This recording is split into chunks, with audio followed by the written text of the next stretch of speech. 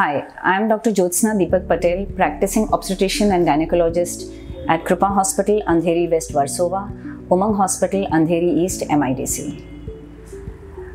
Today, I would like to give you information on breast lump. Now, why I have selected breast lump? Because it's a vast topic, alright? It affects all age groups. So, I would be touching on primarily breast lump, which is non-cancerous. Now, when I say that, first I want you to understand what is the anatomy of breast. You must know that breast is made up of three tissues. One is a fibrous tissue, glandular tissue, and fatty tissue. What is the primary function of breast? To breastfeed. Alright? Now, I'll tell you what are the common problems the patient comes with. Most of the time, let me tell you, when a young girl comes into my clinic and says that I feel that I have a lump in my breast, and I examine it and I find that there is no lump. Alright, now why is that so?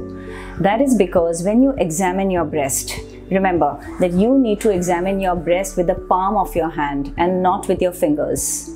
As I explained to you in anatomy, if you're picking up your breast and trying to examine it this way, you will find that the breast is full of lumps. That is not lump, that is the glandular tissue that you're holding. So you need to examine your breast with the palm. So when you press your breast with the palm and you feel there is some elevation that you can feel on your palm, then that is probably a lump. Having said that, even if you have any doubt, you must contact gynecologist. Now the common lumps that we see is fibroadenoma, you will hear, fibroadenosis, something like traumatic fat necrosis, and breast abscess. Now all these are usually non-cancerous. When we say fibroadenoma, it is also called breast mouse. Why? Because when you try to hold that lump, it keeps moving from your hand.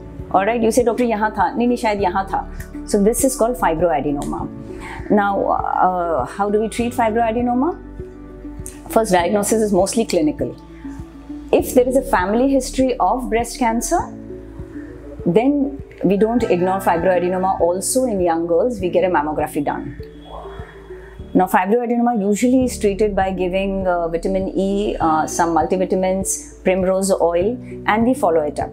If it's a small fibroadenoma, say 2 centimeters, 3 centimeters, and it's not increasing in size, the patient is comfortable, we just ask the patient to follow up every 6 monthly or yearly to keep a watch on that.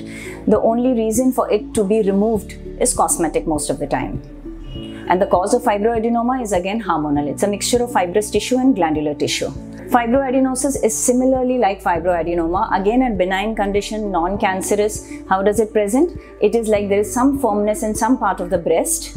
Okay, it's not a very clear-cut swelling, but you can feel that some part of the breast is soft, the other part is little firm. Okay, treatment remains more or less the same. It's a conservative management. We give vitamin E, we give multivitamins, primrose oil, and again 6 monthly breast checkup.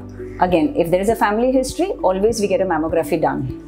The third category is breast abscess. Now, breast abscess means whenever there is a collection of pus in the breast. This is most commonly seen in lactating women. Breast abscess presents with painful swelling. Sometimes patient comes with fever, and there is a lot of redness on the breast that we see.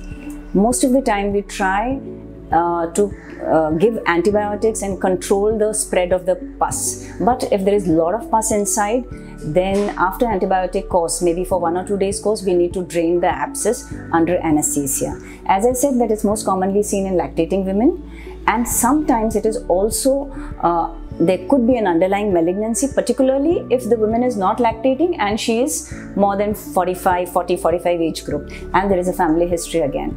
So as I said, in every discussion of mine, you must have seen I have said family history. So it's very important in breast that you must know whether in your family anybody had breast cancer, because breast cancer is a cancer which is proven to have some genetic predisposition. So my take-home message would be, breast lump, don't panic, but do not ignore it as well. Please visit a gynecologist. Thank you.